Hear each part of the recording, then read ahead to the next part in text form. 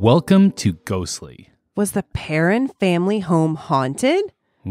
As always, we're your host. I'm Pat. And I'm Rebecca. Ghostly is a podcast that examines a ghost story from all angles. We go over the history and various evidence of the ghost story. Then we let you, the listener, decide if it's real or not. So today's episode is going to be huge. But we do have business to cover before we get to the episode. So, Rebecca, do we have any listener mail? Of course we do. Oh, I want to hear it. Okay. How's your week been? Are you doing okay? I am virus-free right now. Okay. Well, not all, probably. I probably have some virus, but not the virus, right? Gotcha. I just wanted to check in. Do you? Not that I know of. I keep checking my temperature, though, just to be sure. Like, how often are you checking your temperature? Well, I guess I checked it earlier this week because I had like a scare moment, but I was fine. Whoa. Wait. Scare moment? Yeah, like I felt flush for some reason. And so then I went and I took my temperature and it was, 98.6 is normal. Yes. I was like 97.9 or something like that. So I was, you're dying. Right. That's what you're saying. Pretty much. You're becoming the undead. I think so. Wow. Well, that is not the podcast for this. That would be our Walking Dead podcast. That's our Walking Dead podcast, which if any of our listeners listen to Walking Dead, just in case you don't know, Pat and I also do a Walking Dead fan cast. Where can they find that? Weirdly appropriate right now. They can find it anywhere they find good podcasts. It's just search the Walking Dead podcast, DVMPE. Oh, because that's the network that we're on with DVMPE is the network, the DVM Production Empire. All right. So let's get to listener mail. Listener mail. Woo. Okay, here we go. All right, so this is another listener mail from our Ghostly Society Facebook group. So if you haven't joined, this is the time. Just search Ghostly Society on Facebook and join. It's a lot of fun there. I mean, seriously, I enjoy seeing other people like interact on these same topics and use the same critical thinking that we've been going over. Yes, because they'll be like, hey, this is something that happened to me. What do you guys think? And then people kind of debate it. It's a lot of fun. I'm especially proud of the moments when people are like, I used to just be a straight up believer in all this, but now I question it. And I usually still come up to be a believer, but I take time to think about it first. That's a good thing. That makes me proud. Me too. Yeah. All right. So this is one of our top listeners, Whitney. Oh, okay. Top listener. She is our top. Whitney is awesome. She is awesome. And she's always posting and got a lot of fun stuff. So she says, Pat, you will probably have a field day with this. My friend and roommate, by the way, she did get permission from the roommate, but it took us a few weeks before we could read this. Okay. Her roommate goes by the name of Rabbit. Rabbit. Okay. Is it an actual rabbit or is it a roommate named Rabbit? Person nicknamed Rabbit. Okay. All right. I'm fine with that. All right. Has been seeing and hearing things his entire life. He has many stories, but one in particular is still ongoing from when he was a child. He believes that he is being plagued by a mischievous spirit that he has named Bob. Oh, I am too. Yeah. By Bob Anderson from Bob After Dark. He's a mischievous spirit that just plagues you. He keeps putting these microclimate ideas in my head, Yeah. Over the years, Bob has made his presence known to all of us. Rabbit claims he frequently moves things to a place where they should not be.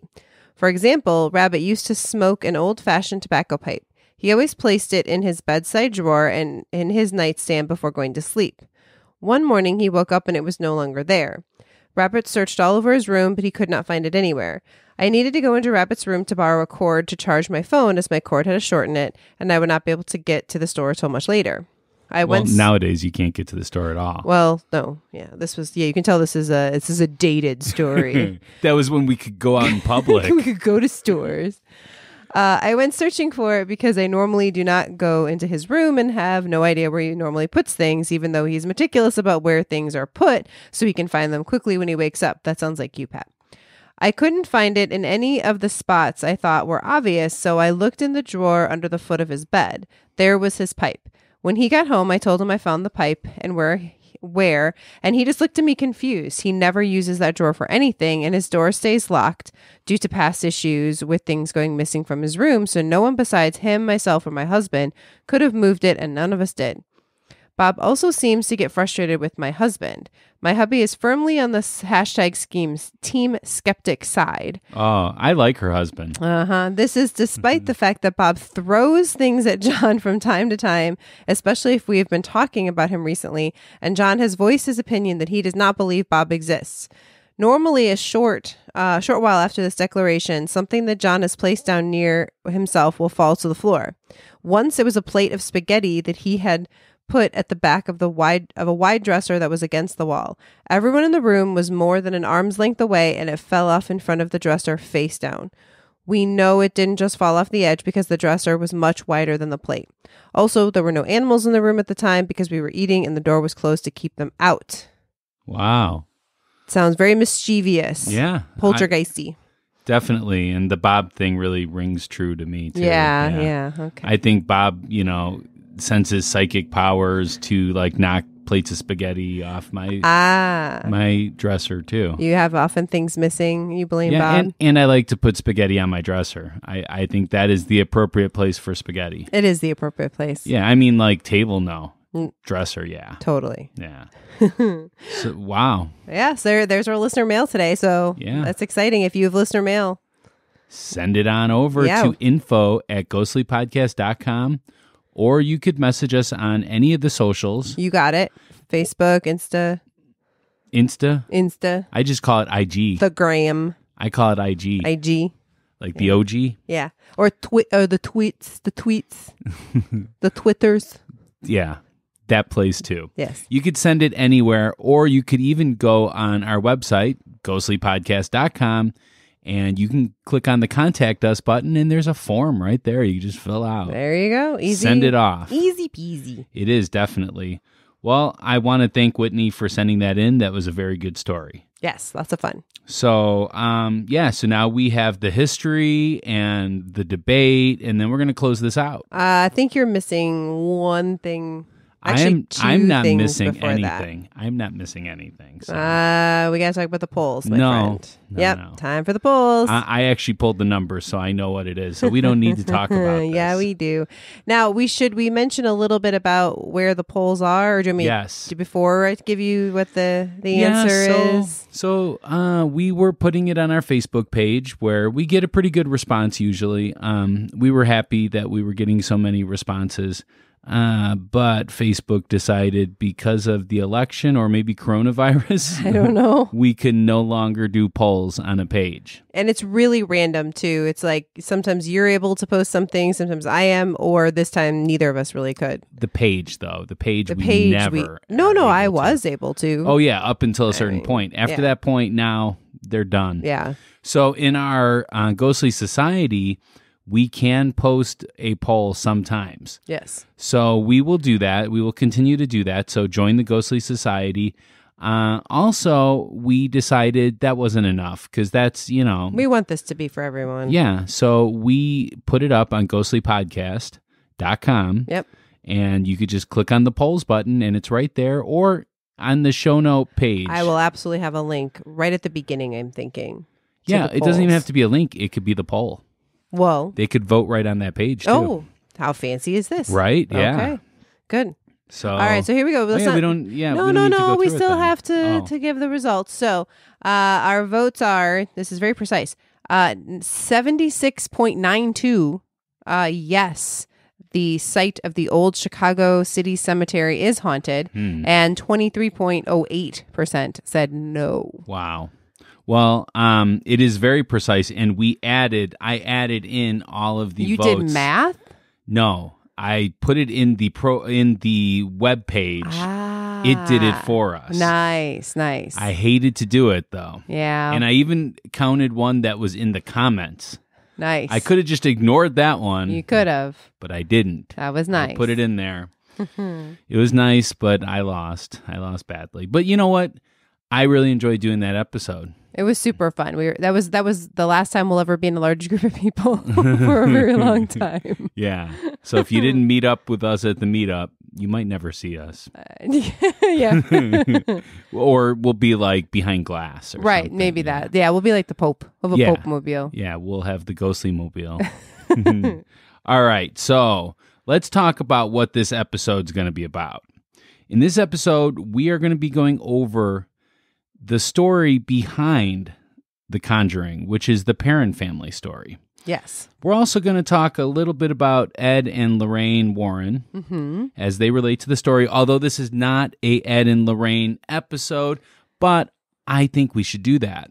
Well, I do, but I also feel like they have so many individual stories that I want to maybe we could do like a month. They have a werewolf story. They do. We got to get Bob to do that one. Yeah. Well, and we're going to do the Enfield hauntings at some point, and they're a big part of it. Well, no, actually, they're not a big part of that. They're just a little part of that. But that's in The Conjuring 2, right? That's The Conjuring 2, yeah. Yeah, well, I heard that was totally debunked. But actually, I would love to do that. Definitely not. But anyway. I would love to do that. Yeah. But yes, we will be, Ed and Lorraine Warren are going to show up a lot, and maybe they'll get their own episode at some point. Yeah. So how did you come about the Perron story?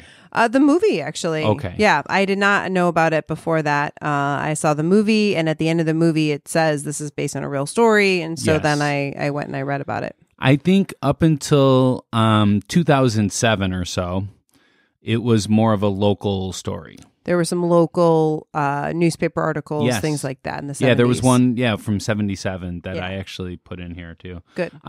So I believe up until then it was a really localized story. I had never heard of this story, and I had never watched the movie. I don't get it. So, I mean, I am coming into this totally blind. I had no idea what to expect. I didn't even know what the movie was about, to tell you the truth. I mean, I can kind of figure out The Conjuring, they're bringing forth something, that's what it means to me. The name doesn't necessarily match the movie to me, but that's okay. Yeah, it's yeah, I agree. Well, originally the movie was going to be called the Warren Files. Ah. Yeah, and that's what they were going to do, but then they decided to go a different direction. Yeah. Because not everyone had heard of the Warrens. Right. And I mean, there's a lot of movies, the Annabelle movies, the Nun, a lot of movies that are all kind of part of that, but they all kind of spread out a little bit further than just the Warrens. Yeah. Now, I had heard of the Warrens before watching this. So when I saw that, it all kind of connected in. They are responsible for what? Amityville? Yeah, they were the first people that started talking about that. That's on our list, too. Yeah, amongst other really big stories, too. But I found it a little hard to do research for this story, especially versus all of our other stories. Like all of our other stories, you can get an account of the history of the story. And this is what I do, the history part, right? So I found it actually kind of difficult to find what I was looking for because everything was a paranormal site that did it, which, that's fine. And that's some of what I took from, and I always do, but I find that sways one way all the time. Yeah, you like more neutral sources. Yeah, neutral, or I hate to say this, but the skeptic sites tend to have more the history and then the skeptical parts. Right. So it's easier for me to dissect what I'm looking for. So anyways, but I was able to eventually find what I was looking for, and I am so excited about this episode. I've been thinking about it for a while, and I am pumped. Me too. I mean, this is one of my favorite movies. I love the whole series. I've seen, I think, all of them. Though I didn't realize La Llorona, I think is the name of it, just came out, and I didn't realize that was actually also connected to the series. So yes, and Bob has actually challenged us to do something with The Conjuring 3. I forget the premise behind that. I think it was The Devil Made Me Do It concept. We will get to that. It's just not going to be for a little while because we have a bunch more things to talk about. And the movie's not out yet. Yeah, exactly. So, Rebecca, do you have a ghost story for us? I do. All right. So this is the diary of, well, let me just read it. New house day. We're moving into a new house. Mama says it's going to be bigger than where we live now and that it will have a huge yard where we can all play. I'm so excited. Day 2 in our new house. It's so much fun. I only have to share my room with one of my sisters instead of 3 of us in a room. And there is so much room to run around and play hide and go seek and everything. The yard is even bigger than Mama said. I can't wait to play tag out there. Day 30 in our new house. It's been a lot of fun. Today, Daddy made pancakes for breakfast because he's home for 2 days in a row. The only thing that's weird is that the doors, they keep opening and closing. Everyone keeps asking which one of us is doing it, and then they always end up blaming me as the youngest, but I swear it's not me. Day 42, and I've made a new friend. His name is Oliver Richardson. He's really fun to talk to because he always talks kind of funny and talks about things that I don't even know what they are. He says they are all from back when he was a kid, but like he still is a kid. He's so silly. He likes to play with my toys. Sometimes he'll push a ball back and forth with me, or we'll have a tea party. The funniest part is that he lives in my closet. I don't know why. One day I just opened the door and there he was. He dresses funny too. He looks like the old pictures I see in books. Today was weird though because Mama came in while we were having a tea party and she couldn't see Oliver. She just came in and asked who I was talking to. And when I said Oliver, and pointed to him, she acted like I was making it up. Though I'm confused. When she came in the room to talk to me more, Oliver disappeared. And I couldn't find him later when I looked in the closet. I hope he didn't get scared away. Day 45 and Oliver is back. He was gone for the last 3 days, no matter how much I called for him. But tonight after dinner, when I looked in my closet, he was there. I asked him why he left, and he said he was scared of my mama. His mama wasn't very nice, I guess, and he doesn't want to play with anyone but me. So I made a promise that I won't tell anyone else about him. Cross my heart and hope to die. They might scare him away, and I don't want that. He'll be my friend forever. Oh, wow. So is that actually a diary, or did you write that? I wrote that. Oh, wow. Okay. Yeah. But it's based on a claim by the youngest. And also I mixed in some of the movie in there too, just for inspiration. For fun. Yeah. Yeah. We should probably take a break, right? Before we get into the history. I think that's probably a good idea. History might be a little confusing, but we're going to cover it all when we come back.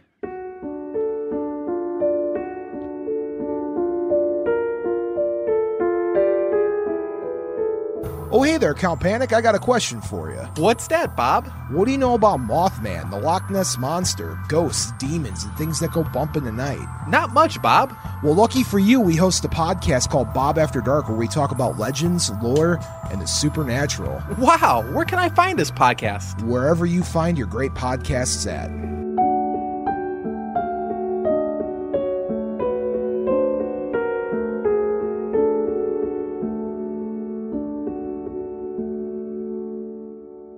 All right, so let's take a look at the history. Let's do it. To me, the most logical part to start with this story is different from the movie itself. The movie, it starts with Ed and Lorraine. Yes. And that doll, Annabelle, which was a rag doll, right? Raggedy Ann doll, which, again, I've seen it. Yet another I've seen videos future concept we might have to talk about. Maybe, yeah. I would be open to that. That one definitely needs Bob on it, though, because he loves spooky dolls. Oh, yeah. Yeah. Yeah. This is a really Bob-focused episode. I know, right? We keep... Yeah. We keep mentioning Bob. Yeah. And Bob's not here. And Bob gets sensitive about those things, too, because he takes it all as a challenge. He does. Yeah. So who knows? He might be inspired to do his own Conjuring episode, or he might have already done one. I don't know. All right. So I don't listen to that guy. I do. Anyways, so we're going to start with the Perron family and the Harrisville hauntings. When I refer to the Perron family, I am talking about Roger and Carolyn and their 5 daughters, which are Andrea, or sometimes known as Annie, depending upon her age. Like when she was younger, it was Annie, I think. Nancy, Christine, Cindy, and April. There's a story. They had a lot of kids. They had a lot of girls. Yeah, 5 girls. Wow. Mm-hmm. Well, the Perron family bought the Harrisville farmhouse or the old Arnold estate, depending upon who you talk to, in December of 1970. They didn't actually move in until January of 71 because Carolyn refused to move in during Christmas.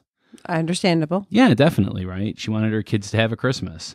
But they wanted to give their children a quieter, more peaceful childhood. I think they accomplished that. Now, this is in Rhode Island? Rhode Island, yeah. Right. So the old Arnold estate was one of the original plantations in the area and had over 200 acres of land attached to, and it was like an older fix-em-upper farmhouse kind of place. Now, did they own all that land? I believe that they owned a large chunk of that land, though. So the original lot, though, much bigger, and it was surveyed by colonist John Smith in 1680. So it goes back pretty far, right? Yeah. And it was deeded originally to Roger Williams for the formation of the state of Rhode Island. Wow. The whole state. Well, I mean, they had to section off parts of it. So I'm sure it was part of a big package of lots. The farmhouse, which actually started rather small, you really can't find too much about this, but it started off rather small, and they just kept adding on to it. Gotcha. It expanded several times and became a spacious 10-room country house. Some would say it had like a charming feel to it. There you go. The first part of the house was built in 1736.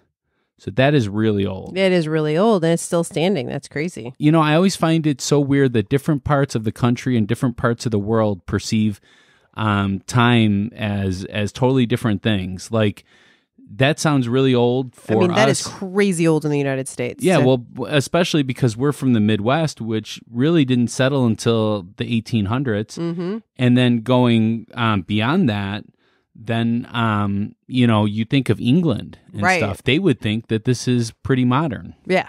It's a modern dwelling. Yep. So Nancy and Christine Perron shared a bedroom, and Cindy and April shared another room. And Andrea, the eldest daughter, had her own room. There you go. Seems fair, right? Yep. Andrea did do a lot of the caretaking for the younger ones. Yeah, not surprising. Well, I mean, we're going to get into it, but as it went on, Carolyn became weaker and weaker. Yeah. In the interviews that I've seen with her, she definitely, you could tell that she's had a lot of trauma in her life. Mm-hmm. The Perron family claimed to have had spirits in the house their entire 10 years that they lived there. But the major events that were showcased in the movie transpired over the first 3 years. And during this time, Ed and Lorraine Warren investigated the house for about like a year or so. They actually, like in the movie, it looked like they lived in the house. Like they moved in for a few days. Yeah, that was not the case. Right. They were just going to and from there whenever they, had things that they wanted to try. Some of the ghosts that were reported were friendly ghosts, some watching over the kids as they played, and another would kiss the children's head before they went to sleep. Seems nice, right? Oh my gosh. And one even would sweep up the kitchen when no one was looking. Now that's a ghost I need. It's kind of like an old-time Roomba. There you go. Yeah. There you go. That's what I want is a ghost Roomba. Ghost Roomba. In Andrea Perron's book, which was a trilogy called House of Darkness, The House of Light, which I really like that name because it, like the interviews that I watched, and I did a lot of research on this episode. Yeah, more so than typical. Oh yeah, like you kept like coming to me like, okay. Like, here's some new stuff. Or, like, here's what I found. Like, sending me stuff. Like, well, I mean, I did more so than usual, and I used a lot of different medias to research this. And I really thought that was a fitting name for it because she did say that there were a lot of good times in the house, too. Yes. So they were there for 10 years, by the way. Yes, 10 years. Yeah. So those books were released between 2011 and 2014, And also in the 2013 movie named The Conjuring, they discuss the house's dark history. So I'm just going to summarize because, as we're going to find out, maybe some of the dates weren't exactly accurate Sure. and stuff. So it would be hard for me to do a complete history of that. So this is what the history is in the movie or in her books? Both. Okay. Both. They're both based upon the same kind of things. So this is what they say the history is. And This then is you what- might play or talk about it then. Yeah. Okay. Definitely. Okay, so they say that 8 generations of families had lived and died in the old Arnold estate. This is going to get kind of dark for Okay. you people. If Yep. Death or suicide are triggers for you, please fast forward ahead like A minute or two. maybe 5 tops. So, including Miss John Arnold, who at the age of 93 hung herself in the barn. Rafters, she hung herself in the rafters in the barn. So they talk about several more suicides from hangings and poisonings, a rape, and a murder of an 11-year-old girl, Prudence Arnold. There were supposedly 2 drownings in the creek located next to the house, and 2 to 4 men, supposedly froze to death on the land, as well as a witch with satanic connections named, and spoiler alert to anybody that hasn't seen The Conjuring. If you hope to see The Conjuring, you might not want to listen. Oh, yeah, we did forget to do the spoiler warning. I mean, but hopefully if you're listening to an episode called The Conjuring, you realize there might be spoilers. But in case we hadn't yet. So I like how you capitalize witch and satanic connections. Well, I was a witch, so to me, that would be a capital. I guess that with the satanic connections makes it very scary looking. So a witch with satanic connections, which I don't know too many witches that have satanic connections, just to put it out there. Sure. She was named Bathsheba Sherman or Green, who sacrificed all of her children, one with a sewing needle to the brain. Ugh. Right? She did this to gain power. Bathsheba was said to have hung herself from a tree behind the barn. That's a big focal point in the movie, right? Yeah, it's super freaky. And it was a focal point in Andrea's books as well. Mm-hmm. That tree was especially something with it. Bathsheba was said to lust after Roger and therefore hate Carolyn. The wife. Gotcha. Sorry, there's just a lot of names in here, so there is a lot of I names. have to always remind myself, like, okay, Carolyn's like an adult in this situation. By the way, Bathsheba sounds like the scariest name ever. Scariest name ever. Just the name alone gives me a little bit of chills, right? Do not want to meet that person. An August 1977 article in the local Providence Journal describes the appearance of Bathsheba. Miss Perron said she awoke before dawn one morning to find an apparition by her bed, the head of an old woman hanging off to one side over an old gray dress. There was a voice reverberating, "Get out, get out. I'll drive you out with death and gloom." It's a little scary, huh? Yes. So at some time when the Warrens were involved, there was a seance, and the movie portrays this more as an exorcism. Actually says it's an exorcism. Yes. That Ed was not allowed to actually do an exorcism, but he did one. Yes. And it was like a big thing. Like, he had participated in them, but has never done one. Mm-hmm. He was like an assistant. Right. But he finally got his chance, right? Yeah. So in the movie, it all worked out, right? Yes. In Andrea's accounts, it just happened and it passed. Yeah. Like nothing worked its way out. Mm-hmm. It just was over. That major event was over. But she also said that when the Warrens were there, that things just got worse. Yeah. So not having the Warrens there after that event might have cooled things down a little bit. Yeah. Well, and it was interesting in the movie, the Warren character, the two characters actually say like, "Hey, we find that when we're around, the experiences tend to increase, the incidents, because they get turned up by us being here." So I guess that's how they dealt with that in the movie. Yeah, absolutely. And the home was sold a couple times since the Perrons. It was owned by Norma Sutcliffe, the longest owner of the house that we know of. I mean, the Arnold family owned it forever, but since the Perrons. But then resold it on June 21st, 2019. So this is pretty current. Yeah, pretty recent. Yeah, to Corey and Jennifer Heinzen. And according to Andrea Perron, Norma had several sightings, and the now current owners, Corey and Jennifer, are actually ghost hunters and believe the house to be an important piece of paranormal history. There you go. All right, I think maybe one more break. Okay, one more break, and then let's get into this debate because there's a lot to get to. Yes.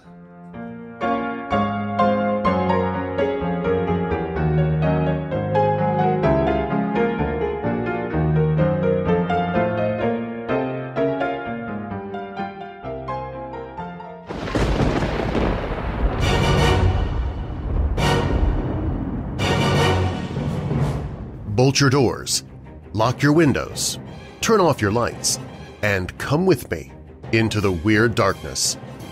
I'm Darren Marlar, host of Weird Darkness, where I share stories of the paranormal, supernatural, legends, lore, mysterious, macabre, unsolved, and unexplained. Recently named one of the best storytellers in podcasting for 2019 by Podcast Business Journal.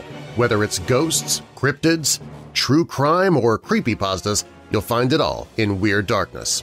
Episodes uploaded 7 days a week. Search for Weird Darkness in your favorite podcast app, or listen now at WeirdDarkness.com.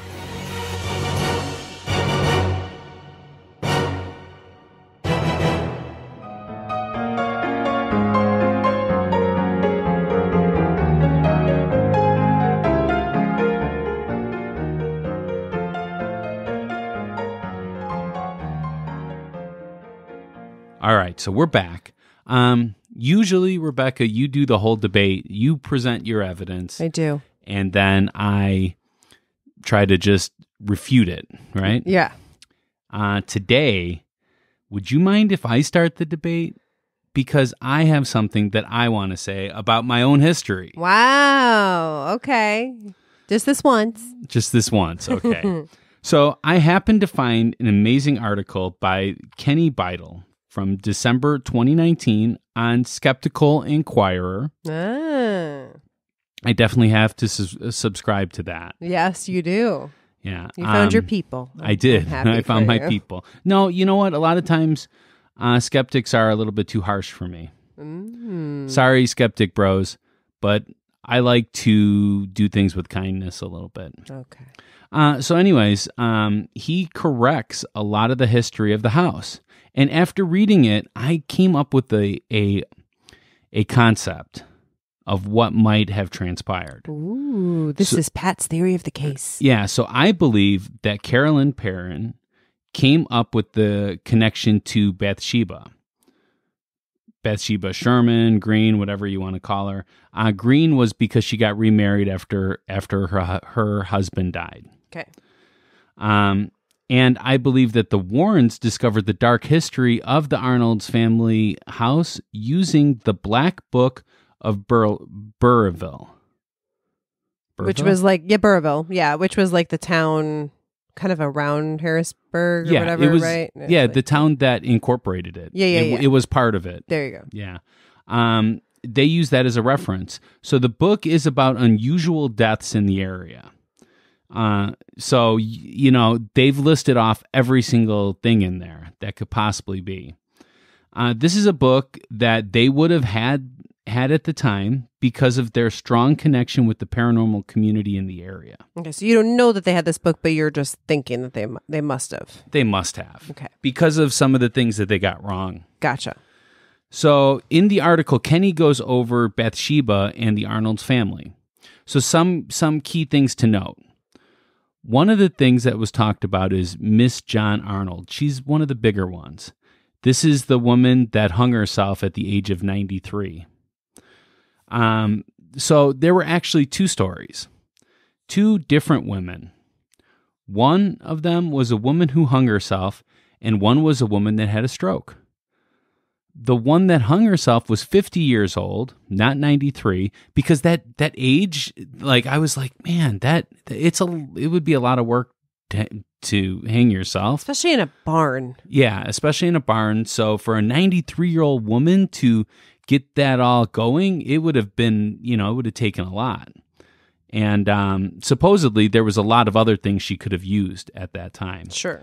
So it was a 50-year-old woman, though, that did it and had no connection to the Perron family home. The other one was 93-year-old, and she died of old age at the Perron home. Gotcha. And the reason why we know this, too, is there was an account of how John Arnold actually broke in to find his wife hung. Mm-hmm. And hanging? Hung. No, you don't say hung for a person. Oh, okay. Hanged. She found it hanged. Okay. Thank you, English professor. Sorry. It's okay. So he had to go through these windows and do this thing, which wouldn't have been possible at the Perron family home and would have been possible at the house that was a couple miles away. So that's how they know that one.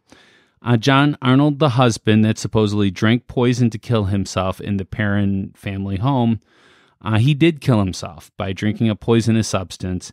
And that substance is under question because there's two different accounts of what the substance was, but does it really matter?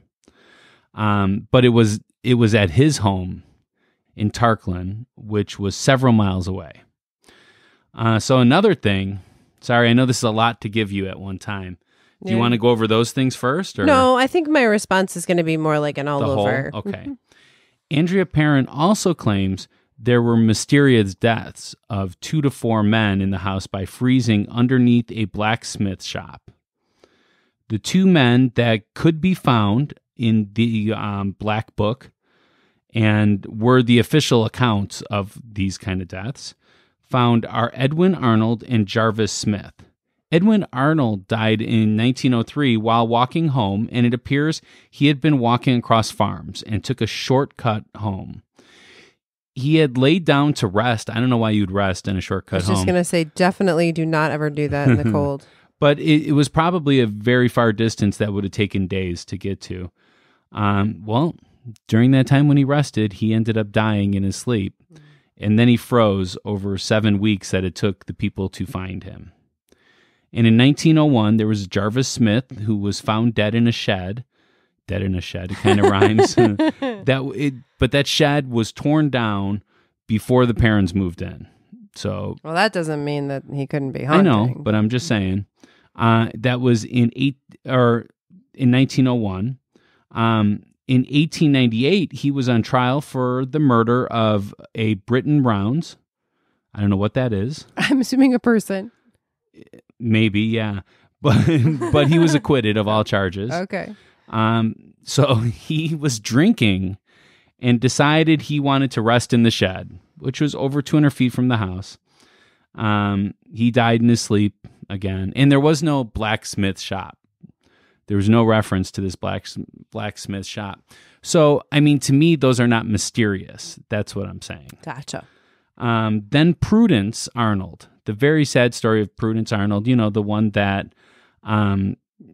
was raped and murdered at the age of 11. Andrea Perron talks about her getting raped and murdered by throat cutting in the house. Prudence was not related to the Arnold family that owned the Perrons family home and never lived there.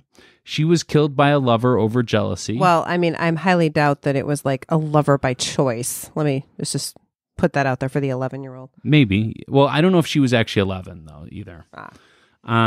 But yeah, her throat was slashed, but it was not in the house. She had no relation to the house at all.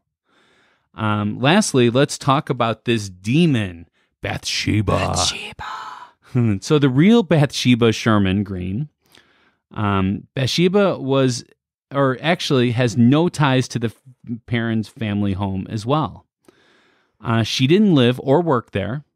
The picture that they have that might have been her, there's no evidence to support that it was her. And I don't know why she was wearing a surgical mask in that picture. Well, and she's not really doing anything wrong in the picture either. No, whoever that person is. But it's like the picture is like outside. Everything looks fine, but she's wearing a surgical mask for some reason. I don't know. What year was it? Do we know? I don't know. No, there was always sickness around. Yeah. But she didn't live or work there. She was never brought up on suspicion of murdering her baby. She didn't die by hanging. She died of a stroke. And because of the Warrens and Perrons' claims, her gravestone has been vandalized several times, and her name is forever shrouded in darkness. Yeah, I think the stone's been taken down now, actually, because so many people were messing with it. Yeah, so that's really sad, right? That part is. Yep. Oh, yeah, and the Norma Sutcliffe, the woman who was with her, or the woman with her husband that bought the Perrons home, in 1983, I believe, she bought it. And they lived in it the longest of this current time, said that they never saw any spirits there. Andrea Perron and the Perron family are the only people that have records of her saying this. They experienced the door shaking sometimes and their bed shaking, but they believed it was because it was an older house and it was drafty. And that's it. Okay. Jeez. Whew. That is a lot. Now, the whole thing with the Norma Sutcliffe, I'd like to postpone that discussion because I bring that up again a little bit, just later, so we can kind of full discuss that. Okay. Right. But for the rest of it, I believe that you're right. Like I don't have anything to say that I read this article that you looked up as well, and I think it's well researched. And you will link it in the show I will notes, absolutely right? link it in the show notes. Okay. Very interesting, and I think it makes a lot of sense. Yeah. The research wise. What I will say, and it's not anything other than just to say that Andrea Perron, who wrote the books, I've watched her do more recent interviews. Mm-hmm. Yeah. And, she knows this. And, she talks about how this is that she's, right. We've now learned that a lot of the history that, she grew up thinking was real is not right. And at least about Bathsheba. Well, she mentioned Mrs. John Arnold in the interview I listened to. Watched, but said right away, but we have no idea. She said and she said the reality is we will never know who these spirits are. We can research and we can try to make guesses, but we really don't know. And to her, it's not the important part that we get hung up on, the spirit must be this person or that person. I think her mom is the one that really, was hung up on it. And I think she just kind of believed that for a while. But, for her, it's more about the experience that the paranormal is there and the things that happen to them still happened, even if we don't know for sure who the spirits were. I'll give you that too. I mean, that's fine. And you know what? I think that these mistakes are honest mistakes. Yeah. Of hasty research. Mm-hmm. You're trying to do some fast, quick research. This is, I could see how they were thinking at least. Right. I will say the Warrens, though, I feel like they were supposed to be the experts and probably could have done better research at the time. Well, I'm going to say that this shakes the credibility of Andrea Perron and the Warrens to me. This to me means that I am questioning everything. Also, I was looking at the timing just like an hour ago. I was just looking at this. I thought, when was the script written for this movie? And I couldn't find out exact dates of the script being written, but I did realize that there was a 14-year studio battle over who got the rights to this. Mm-hmm. To the Warren stories. To the Warren stories, yeah. And I remember hearing an interview with Andrea Perron where she said that Lorraine Warren called them up and said, hey, we want to do this story. And Carolyn said that, and this is after they had moved out. Right. And she said that I want time to think about it. and she wanted to talk to Roger about it too. Well, that night, while doing laundry, a 200-pound door came and crushed her arm, and she believed it was Bathsheba again or whatever, and told the Warrens that she didn't want any part of them, and that they should stop contacting her. Wow. Yeah. So, I mean, I know that kind of supports the idea, but also it says that there was a battle for the story getting out, and the book came out that Andrea Perron wrote came out in 2011. The movie came out in 2013. My thought is maybe the book was written and maybe she didn't really have as much time to do the research that she needed to do because she wanted to make some money on the idea of the movie coming out. Well, okay, so let's even take this from a non paranormal, right? So let's say something interesting happened to you and your family as a kid. Yep. And it was a real interesting story. Some outside people came and helped you guys with it or tried to help you, whatever. And then years later, you find out that they are trying to sell. It's partly their story, but it's a lot your story to make a movie. And they want your permission. And you're like, hey, you know. But then, you know, whatever, it's going to happen because, you know, hey, they can tell their part anyways. You might be like, well, you know what? I better write out my version of this and get it out before so that everyone knows this is my version of it. Now, also maybe, you could make some money. I mean, if they're going to profit from your story, you better profit from your story, you know, like, so I don't know. To me, doesn't make it not, it doesn't, to me, it doesn't damage the credibility. You know, so that's At you know, all. no, not even 5%. No, to me, it does. I mean, when you get the facts wrong of these kind of stories, especially with ghost stories, we need to be able to say that ghosts were people at some point. In order to do that, we have to prove that they were actual entities, that they existed, and the only way to do that is to put names to them. If we can't do that, how do we know that these are actually ghosts or dead ones? Now, here's the interesting part. If you read some of Andrea's stuff, she has started to talk about how she actually thinks there's a little bit of time travel, portal, dimension stuff going on in that house, that it's not just ghosts. Well, she also believes that when she was like 12 years old or so, that a UFO landed by the house and the aliens came in to talk to her. Now, I have not read that. I have. Okay. Yeah. I did not find that anywhere in my research, but that's I did, but they came in to talk to her, not to the family. They came in to talk to her. That's, I will say that knocks the credibility a little bit, though you believe in aliens more than ghosts, you've said. So. Well, I do not believe that they fly around in UFOs and land and do these kind of things. I'm sorry for people that do, and I'm willing to listen to those kind of things. I don't have enough information to be able to debate that. I mean, who was the guy with the Roswell thing that recently came out? He was on Joe Rogan's show. Yeah, I've heard his name. He just passed away, though. Yeah, no, he didn't pass away. No. Oh, okay. No. There was one that did. Anyways, we'll get to I that find it someday. interesting, but I still don't have any proof that there is like spaceships that come down. Now, I believe that there could be aliens, and I could I could even take this one step further and could believe that there could be alien life forms on the Earth. But they are not people. They are microscopic things that, you know, would be on our skin or something like that. Maybe a bacteria or something. Okay. This is a touchy subject right now. Yeah, right. Hey, you know, I just was realizing, you know what, maybe we should address this Norma Sutcliffe thing right now. Because I do have something I want to say.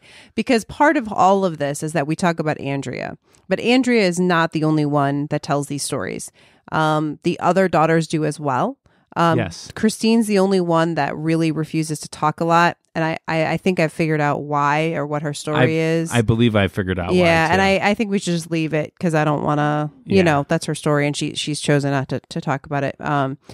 But you know, the others are very consistent as far as like the way they talk about the things that happened to them. But two of the daughters, I watched a video with Nancy, and Nancy and Cindy went back to visit the house 5 years after moving. So they saw Mrs. Sutcliffe. Yeah. And Nancy talked about how when she and Cindy went in the house, both of them felt like they were, she described it as like almost like you're in a balloon. Like the air was kind of like thick around her. Okay. And that she heard someone say like, "Oh, you're back." And they were touching her face and her hair. And Mrs. Sutcliffe said to her, "Oh, wow, something's happening to you right now. I can tell." And Nancy was like, and I tried to play it off like, "Oh no, everything's fine. Everything's totally normal." But Cindy was like, "Oh yeah, no, I can feel them right now." And then Mrs. Sutcliffe said to them, "Yes, I've had things happen to me. So has my husband, and so have friends that have been over." And then she asked them a lot of questions while they were there, including which bedroom was her mother's. Mm-hmm. And when they told her which one it was, she said, "Oh, that makes a lot of sense because we've had a lot of stuff happen in that bedroom." So, no, I'm just kidding. No. Mm-hmm. And then I guess Cindy and Nancy, but like Cindy felt it was more like they were trying to protect them. Like when they left, they were talking about what happened and that they were trying to be protected, whereas Nancy felt like they were hugging and like saying, "Hi, we missed you." But anyways, I guess from me, that story, I feel like Mrs. Sutcliffe maybe started denying all this stuff because people started to come and show up at the house. They wanted to. Well, they actually sued. They sued the people behind the making of the movie. Mm-hmm. Okay, so because, they said that there were a lot of people, and in that legal document, they claimed that they have not. Right. Also, too, they ran a daycare out of their house for 8 years. Daycare out of this house where the Conjuring happened. No stories. They also had a class that they were teaching people something. I forget what it was about. Nothing. No stories. There's a lot of people that came into this now pretty big house. Although when you see pictures of it, like it looks like just a cabin or something, like a really big, long cabin. I think it depends. Yeah, on what angle? It's been built out. Yeah. But there were. So if you had spirits in your house, are you gonna have a childcare service there? Well, so I wonder if just like the Perrons though, like it was really active in the first few years, and then once things kind of settle, it wasn't so bad, and they had a lot of good times there. I mean, they stayed for 10 years. It was financial mostly, but they didn't hate the house. Or the easiest thing to believe is that it's all made up. I mean, seriously, that is the easiest, right? So I'm going to say that this entire group of people are all liars. All right. Well, I've got some more things to go through. All right. I'm ready to hear your other evidence. Okay. Here we go. So I'm going to try to get into some of the specifics that the Perrons claim that they've seen and all of that. So first, there were many spirits in the Perron home that they claimed to see while they were there. Most of them, as you kind of mentioned, were friendly or at least not threatening. Sure. There's the one, but I thought I'd mention a few of those. So the first was there was a father, son, and dog. I liked it. There was a doggy ghost, a ghost doggy. Although the dog in the... We're not going to talk about that. A father, son, and a dog would appear at the top of the stairs and stare straight ahead like they were looking out of a window. The Father, Son, the dog, the Holy Ghost? I don't know. That's good. They would, they were looking out of a window. They wouldn't look at the Perrons. It wasn't like they were interacting with them. But I thought that was kind of cute. So what do you think? I would imagine that this was only seen by the younger people in the house. I guess I haven't heard of the parents saying anything, but I just was heard that the family would see them. So I don't know who. Okay. Well, I don't find the credibility of the family to be accurate. Okay. Sorry, I never like to call anybody a liar. I understand. But it seems like there's been harm actually caused. So when it comes to a ghost story, I mean, like going to the movies or something like that. Mm-hmm. Is it worth the price of the ticket to go see a movie? To get scared? Yeah. Yeah, right? It is. And is it worth it to buy a book that would scare you? Yes. Yeah, yes. absolutely. If anyone has any scary book recommendations for me or movie recommendations for me for this next couple months, please email me at rebecca@ghostlypodcast.com because I need them. I think I'm going to need some of those things while I have some time. But I'm just saying, okay, so those things are worth it, right? It's worth it to pay Yes. $20 maybe, you know, to be scared, to have that scary story. Mm-hmm. Is it worth it to create a dark legacy around somebody that did nothing wrong? Is it worth it to condemn a person and have people violate their grave? Yeah, no, that's not cool. No, and I don't blame it just on the people that did it. I blamed it on the story that evolved because of this. Mm-hmm. So the credibility of the family, I believe that to them, it's worth it to do something like this because it's money. Okay. So a lot of what I'm going to say is going to be around that. Okay. Another spirit, the youngest April, this goes back to my ghost story. Yes. Says that she had a friend called Oliver Richardson that lived in her closet. She never told her family about the spirit until they were older, and Andrea was kind of asking the family about this because she was afraid that the family would drive the spirit away.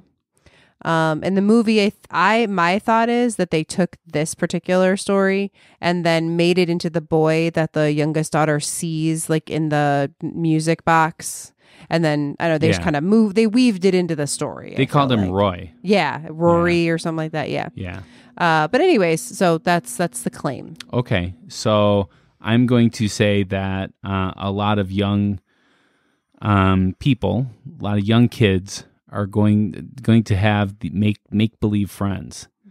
And since her mother didn't see this Oliver, nobody else claims to see the Oliver, except for in the movie that Lorena saw it, that Lorena's got some power that she can see. Oh, these Lorraine, things. yeah. Lorraine, I'm sorry. Lorena has some power that she can see these things. So she was able to see it, but nobody else was. Besides that, so I'm going to say this is a child's make-believe. Okay.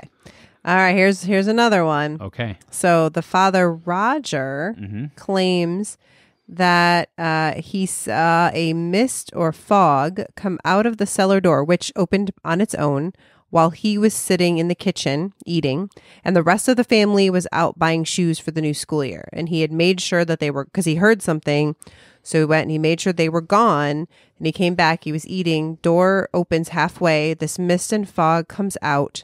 The spirit kind of hung out in the air in the other room, like he could see it, but it never approached him.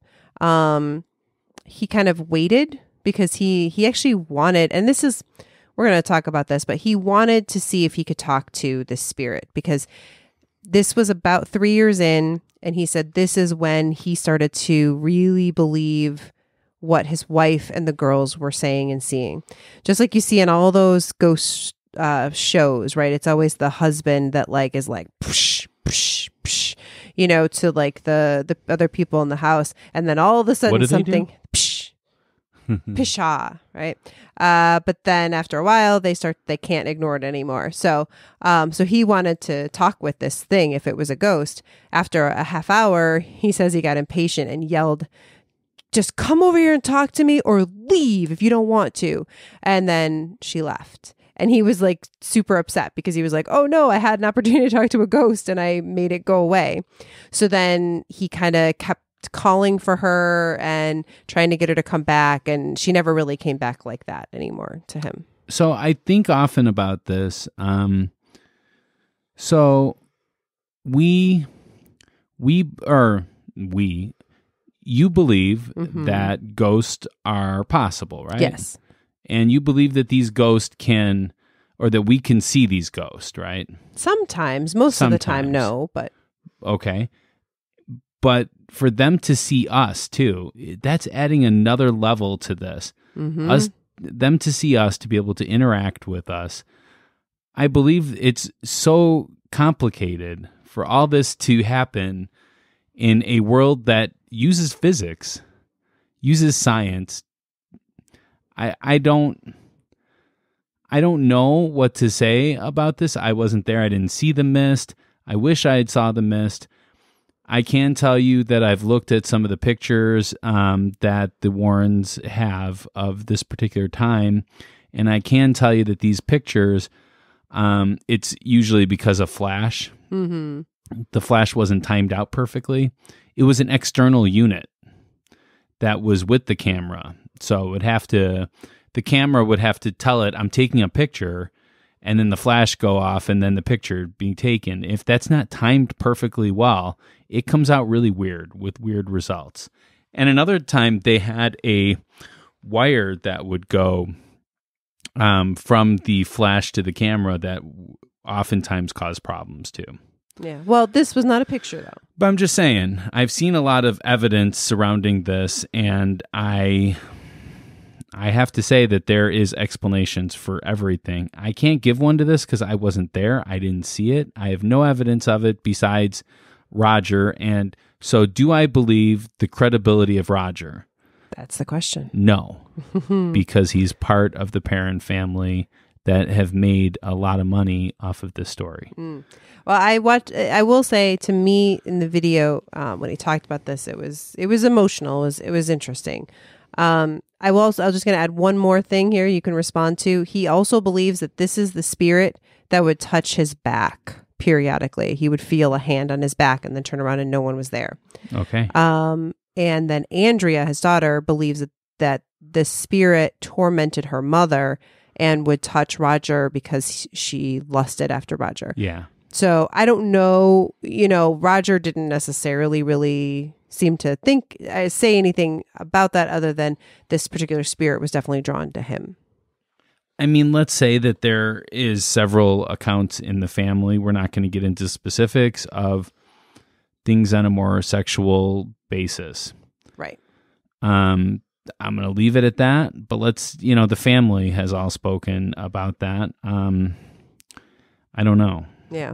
Is it one person has this feeling and then they tell somebody and they agree? Like every time I feel sick and I talk to you, I'm like, man, I have a headache. You're like, I have a headache too. Did you have a headache before I had a headache, or did you just realize you had a headache because I had a headache? It's one of those kind of things. What comes first? I really don't know. Yeah. And I guess to me, the one thing that I think we were talking about this the other day, like, I do feel like the Perrons invited this in. So, they wanted to see these spirits. As much as they claim there were a lot of bad things that happened, initially, especially, they were not negative, except to the mom. And I feel like when I heard Roger talking about this, you could tell, like, he was regretful. Like, he regrets to this day that he missed his opportunity to talk to a ghost. And so obviously this is a person that, brings the energy to him, Okay. with that belief. I mean, now you're going to argue that's why he saw it, because he wanted to, but to me, it's him bringing the energy. No, to I'm him. going to argue not that he wanted to, is that he thought he was supposed to. Gotcha. Everybody else was seeing things. I see what you're saying. And Okay. then, if you see something that could be 50-50 science or paranormal, you're going to lean more towards the paranormal. I then get what you're because of saying that. then. Okay. All right. It makes it seem like my arguments are all just like, it's because people don't believe this way, and people, but the thing is, there are certain circumstances that can cause people to see things and to believe things. A very well-known skeptic, I do not have permission. He's actually passed away. He actually had a condition where he had to go into the hospital, and the condition got really bad, really fast, and he started to see everyone as aliens. And this was a skeptic, a full-blown skeptic that would not believe in aliens. Not like me. I kind of can, but But so this person believed in that, and it took his partner bringing his wife and his child to the hospital. And once he saw the child, he realized it can't be an alien because this is this kid that I've known. And that's what clicked and made him realize it was his mind playing tricks on him. Interesting. But so that is a skeptic saying that. If someone has a partial belief, it's really easy to believe these things. I get you. Okay. No, that makes sense. I understand your argument. Okay. I guess as I said earlier, I think we talked about the seance, Yes. or the not technically an exorcism, right? Okay, yeah. So Cindy and Andrea were witness to this. They Yes. snuck down and saw it. Yes. So I just wanted to see what they claim to have seen. And it wasn't in the cellar. It was in the dining room. Okay. Yeah, I think that's right. Yeah. She said, this is the only time I was truly terrified in that house was that night because she thought she saw her mother die. Her mom spoke in a voice that she had never heard before, and a power that was not of this world threw her 20 feet into another room. And actually, Andrea, I read, believed that this caused her mom a concussion, and that she didn't get over it for a very long time, even just the physical part of it. The mom herself describes the events of that night as dreadful and added that the Warrens tried to help, but we essentially found things got worse. And then her father, I guess, was so upset by the events of that night that he actually asked the Warrens to leave. So I think you talked about this earlier, that the Warrens made it worse than it didn't work, basically. So I just thought, what do you think about that? The claim that she spoke in a different voice, got thrown across the room, that kind of stuff. Well, these are typical things that people say with an exorcism. So I could see how the movie can portray this as an exorcism, right? I believe that there are some medical conditions that can cause people to speak in tongues, especially tongues that are not recognizable. And that's what I heard from Andrea when Andrea spoke of the event, that this was not languages that she's ever heard on this planet. So it didn't sound like it was Spanish. It didn't sound like it was, Russian. It sounded like something different. So they could just be made up words then at that point, The throwing 20 feet in the air, again, I'm not there. I didn't see it.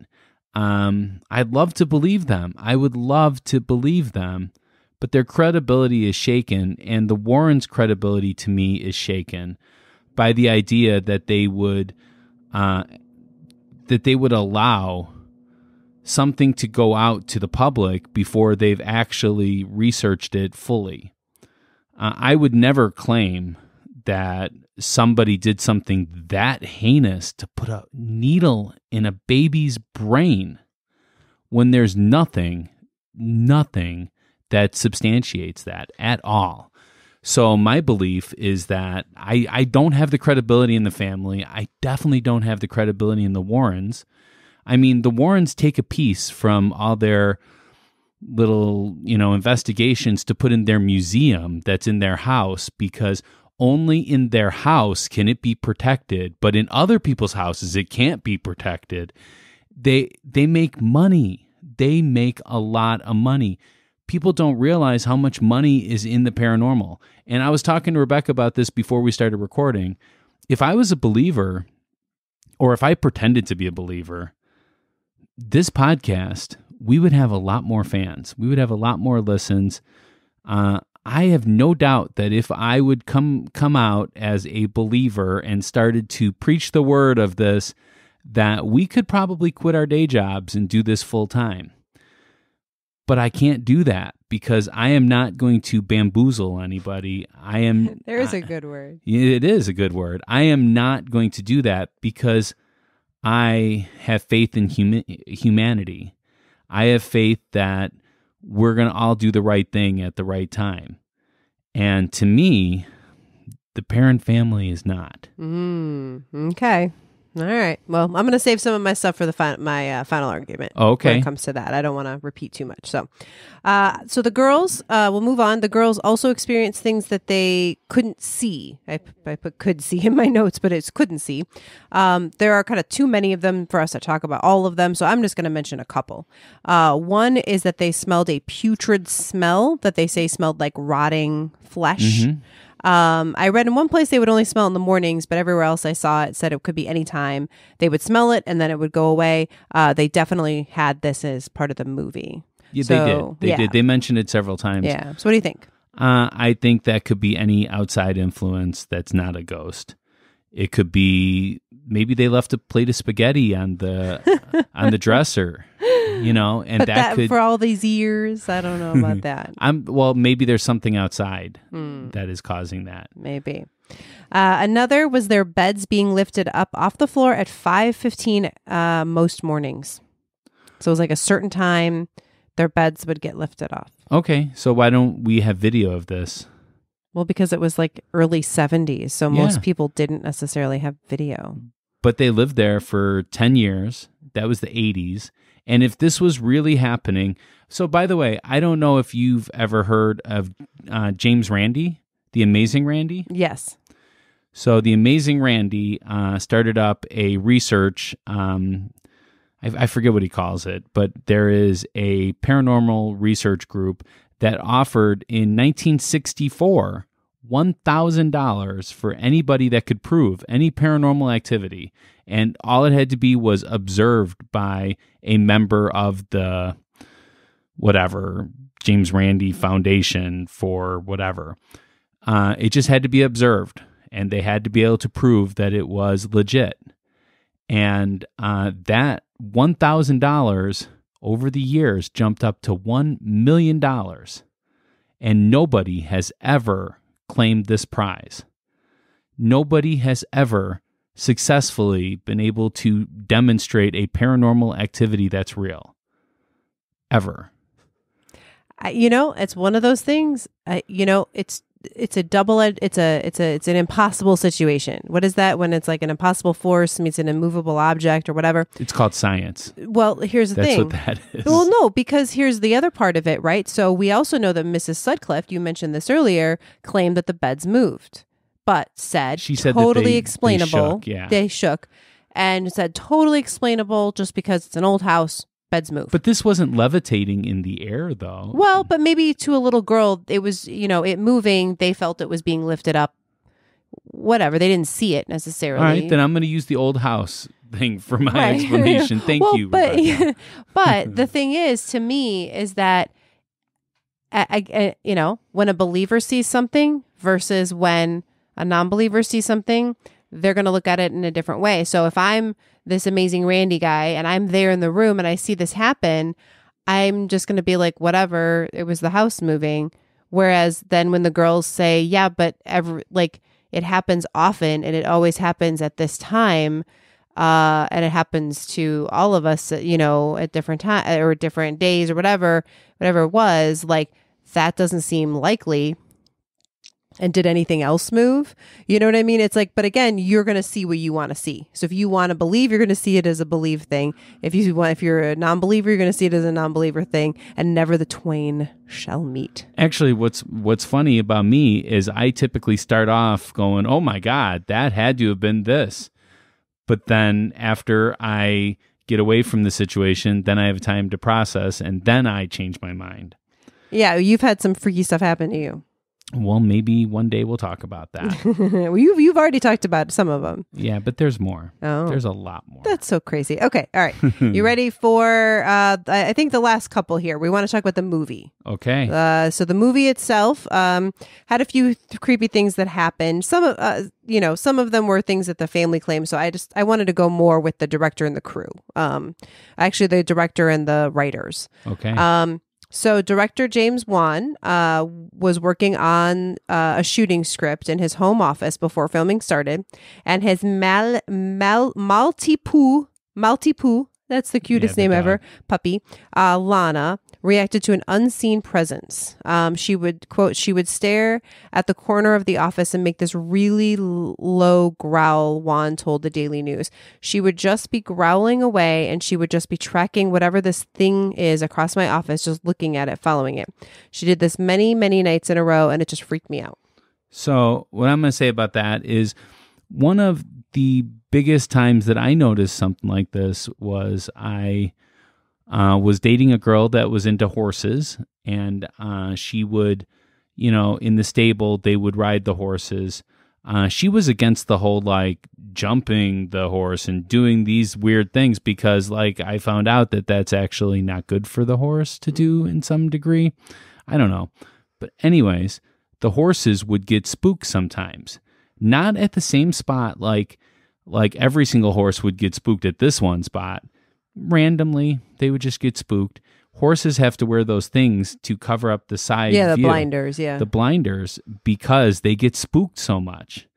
They just freak out for no reason, and that has caused people to die because they've thrown people off. I hate to say die and kind of be smiling a little bit with that. I don't know why I was.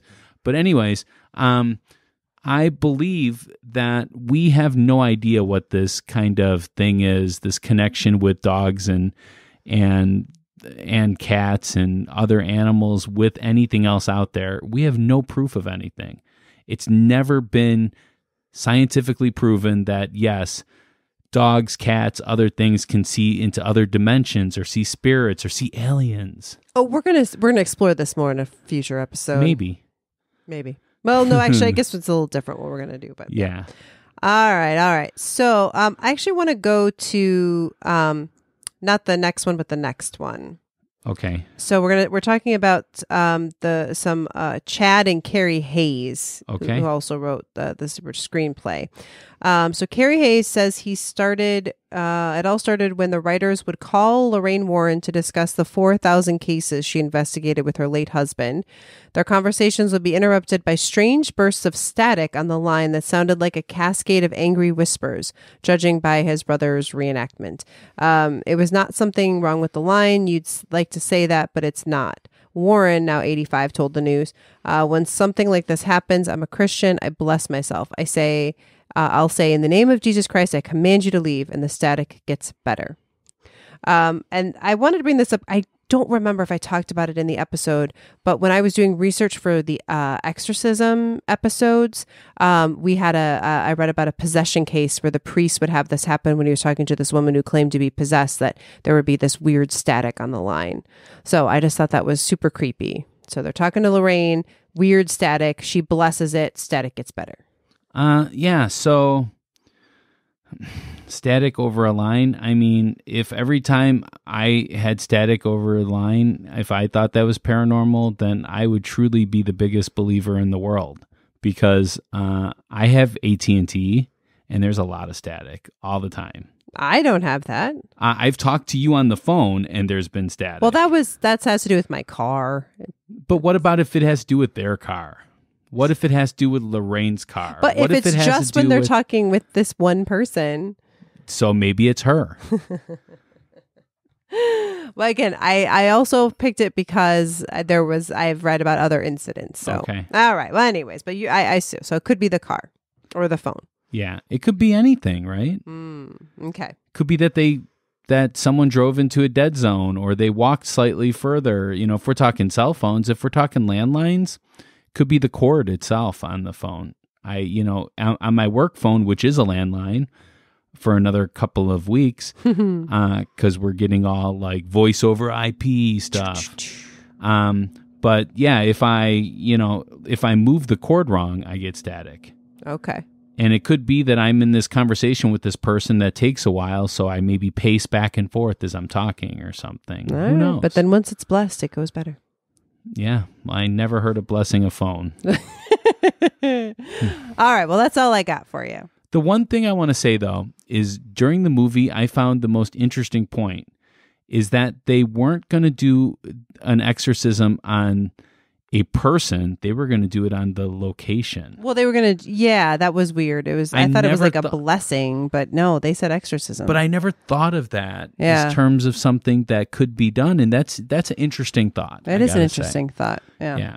All right. So that brings us to the closing arguments. This is our last chance to convince you to vote our way. We are each given 1 minute of uninterrupted time.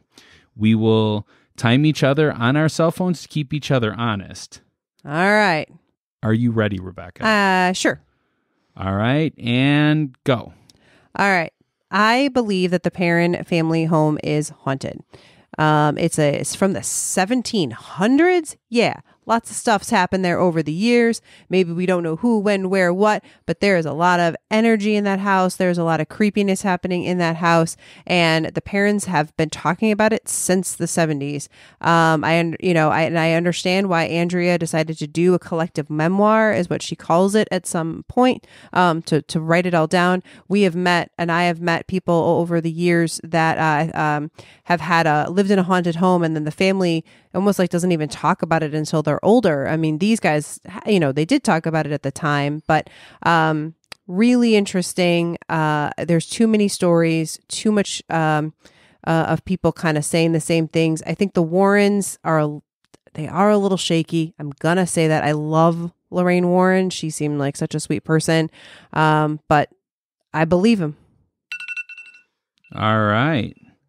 So that was your 1 minute. That was my 1 minute. All right. Are you ready? I am definitely ready. Born ready. All right, here we go. And go. I think it's irresponsible what they've done. And I don't want to just go ahead and brush that off as if it's nothing. They have caused the desecration of a grave of somebody that was completely innocent. They have made people think that this name represents pure evil. They have been irresponsible in their research. They are uncredible to me. They do not, what they say then means nothing to me. Also, Andrea, in her book, has changed stories a couple times. You said that they always stay fast to what they are talking about, and they always remain with it. They don't. They change stories sometimes, depending upon what they need and depending upon what they hear. And they make it seem like it's no big deal. They have caused somebody that died of innocent causes to be devilified. Devilified? Nice. That is definitely a new word going to enter the ghostly lexicon. Yes. All right. So I want to thank you guys so much for listening. Please share us with your friends and family, as word of mouth is our best advertisers. Rebecca, where can they find us on Facebook? Ghostly Podcast. So they just do a search for Ghostly Podcast? Yeah, Ghostly Podcast. Or if you really like to type, you could put facebook.com/Ghostly Podcast. You could do that too. What about on the Twitter and on the Instagram? Ghostly Podcast. At Ghostly Podcast. At Ghostly Podcast. That's it. Where can they find our website? theghostlypodcast.com. What could they email if they have a story to tell you? info@ghostlypodcast.com. I'm seeing a pattern here. There is a pattern. Ghostlypodcast.com. That's where to go. So I have to disrupt what we usually do at the end of every episode. You're being so sneaky. We are not going to be telling you what the topic of the next episode's going to be. It's a mystery topic, and that will come out on April 1st of 2020. Yes. So, we're going to keep that under wraps. Yeah. But until next time, stay ghostly. Bye.